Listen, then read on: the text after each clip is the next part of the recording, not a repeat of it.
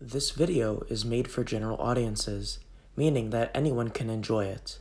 Thank you. There are many original Thomas characters that people have made in the Thomas fandom, but there's a specific original character that is really nostalgic. That engine is Tom Moss, the prank engine.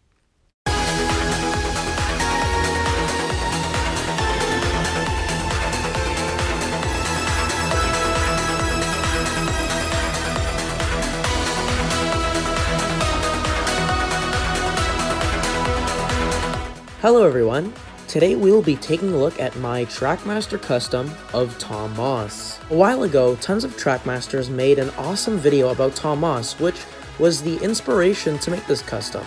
Tom Moss was made by Toy Trains For You, and is still in their videos, which is pretty awesome.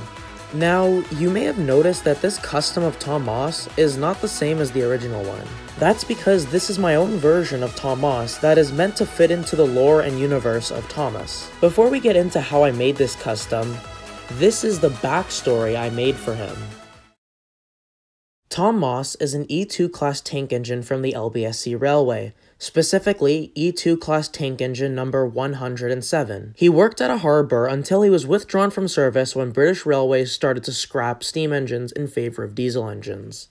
Tom Moss was going to be scrapped, however, he was left in an abandoned yard and was forgotten about. This yard happens to be the same yard that the experimental engines from Journey Beyond Sodor stayed at. Tom Moss was left there for a very long time, which is the reason why he is covered in moss. Because the original Tom Moss model was an RC Thomas, he has a box van, which I also decided to make too. Because Tom Moss was left and forgotten for so long, he kinda went crazy, and now talks to a box van, which he found, even though it can't talk back to him.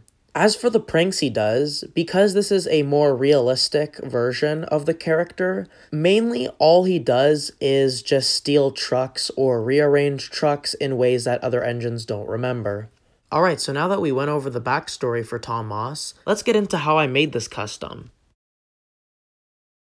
Tom Moss was made using a Trackmaster 2 Thomas. The wheel arches were removed and I added a dipped running board and only one cab window on each side to make it look more like the real-life E2 class tank engines. The base of the engine was painted brown and I added the LBSC logos on each side as well as the numbers on each side of the engine too. After that, I covered it in static grass, which was an absolute pain in the ass to use. It's messy, and if you're not careful, it will get everywhere. Aside from that, I'm very happy with how it looks though. The box van was also covered in static grass, and I made sure to not cover all of the engine and the van, so that the original color of both can still be seen. I added a face on the box van, which is meant to be painted on.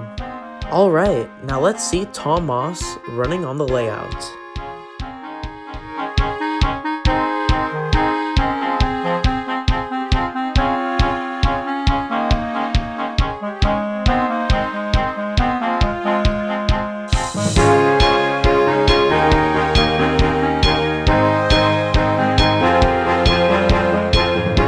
Alright, so that was my Trackmaster custom of Tom Moss.